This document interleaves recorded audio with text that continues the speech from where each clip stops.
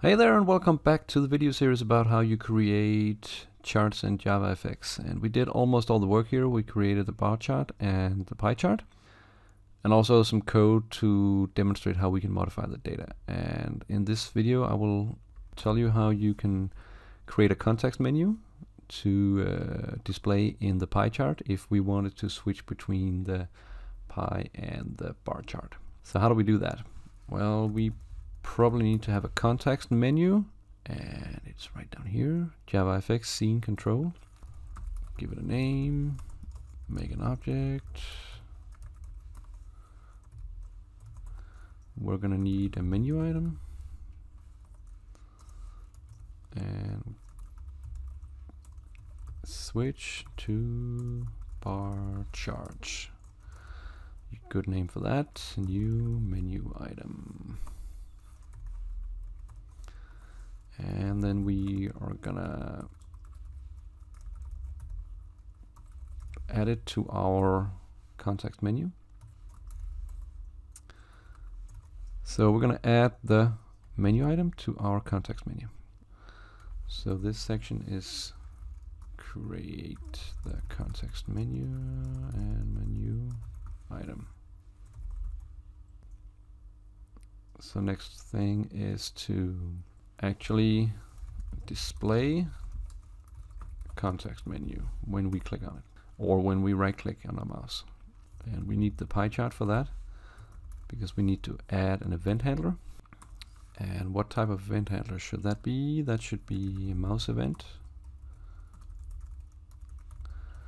And when we do this, NetBeans is gonna suggest a whole bunch of options to us, and it's gonna be the one called mouse clicked, because we want to check if the user actually clicked on the mouse. And we will check later on in the code if it is the left or right mouse button. And we're going to do this using an inner class, an anonymous inner class. So we're doing new event handler. And what type should it be? It should be a mouse event.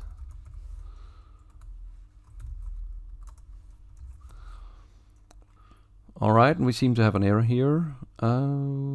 Mismatch. Okay, I think it's something with the imports here, because AVT event. Okay, so that if you have AVT event here, that is it is a mouse event, but it is the wrong mouse event, so we remove that. And we go back to our pie chart here, because then it will suggest that we should import the scene input mouse event. Because AVT is an older GUI toolkit for Java, and we're using JavaFX. You can see it also says it here, JavaFX scene input. This is just Java AVT. Okay, so we select this one, and then we need to implement this. This inner class will expect us to implement an abstract method called handle. That is the actual event handler. So we can actually get NetBeans to do this for us, I think. Implement all abstract methods.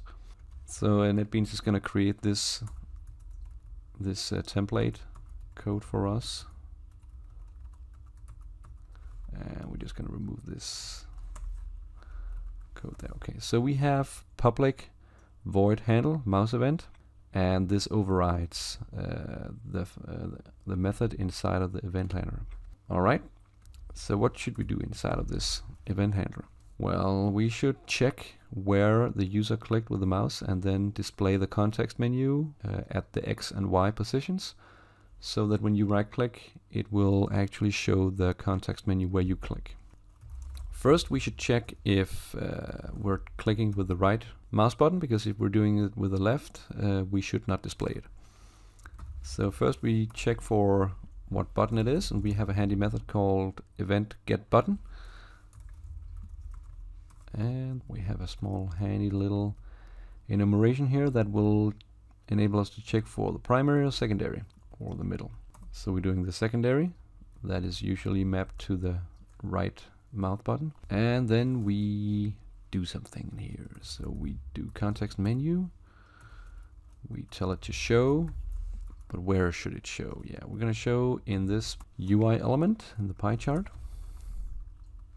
And then we need the coordinates for X and Y, and we do this with get screen X and then get whoop Y. And we seem to have an error. What is wrong? Oh, we're using the class. We should use the... Yeah, maybe this is a little... We could probably improve on the naming there, but...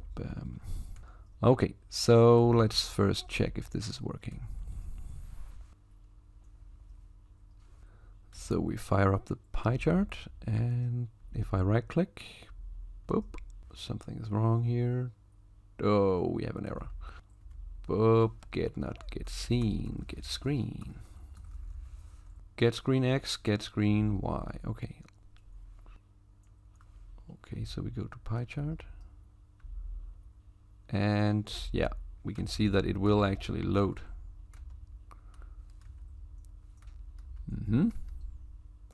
So that's good. It has tracked the coordinates, but we need the actual name for this because we haven't provided any name for the menu item. So we're gonna say switch to bar chart.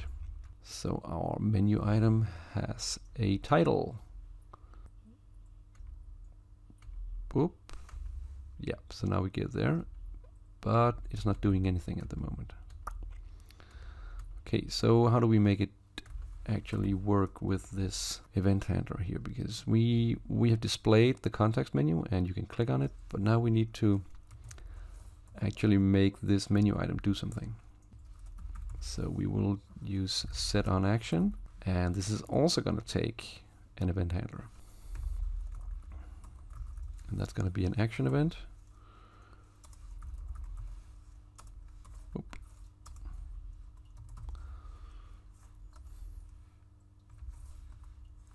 Oop. And we can see here we get an error because we have already created the type here. Let's see, this is in the correct one. Yep, so we call it whoop action event. Okay, so what should it do? Well, it should basically load the border pane, and I think we have the code present here. Yeah, build bar chart and set it to center. So we take this line of code, put that into our simple event handler. Okay, so border pane set center built by bar chart. Alright, so let's see how this works. If we run the program, we get the bar chart. If we launch the pie chart, we can right click, switch to bar chart. So it is working. We can modify, switch to the bar chart again. We could also do this for the bar chart, but we don't have any context menu there. Alright, so it's doing that there, and we're actually, it is working, but we're actually doing the pie chart again over here. Yeah, I think it would be good practice because we moved all the code to its own method, and then we call the method up here, build bar chart, and I think to keep this consistent, we should take the code right here, and then we should probably do a new method here, private pie chart.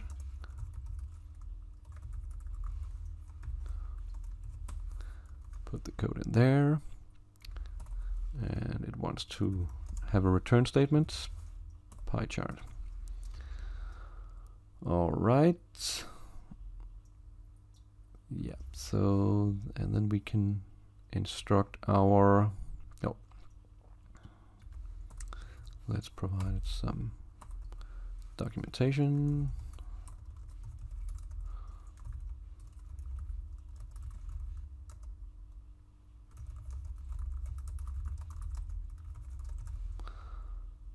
Because then in our, whoa, this is going crazy, this scrolling here. All right, so handle show pie chart, we will reuse this one here, but we will do this build pie chart.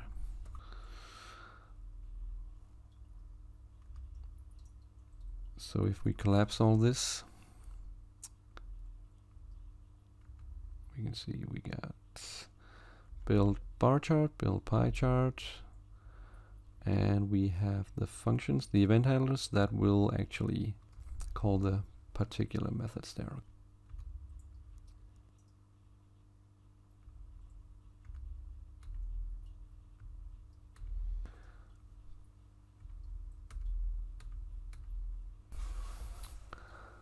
I think this is enough about this video. It pretty much concludes what I wanted to demonstrate here, and I really hope you make this work. Have fun with this, and thank you very much for watching. Bye bye!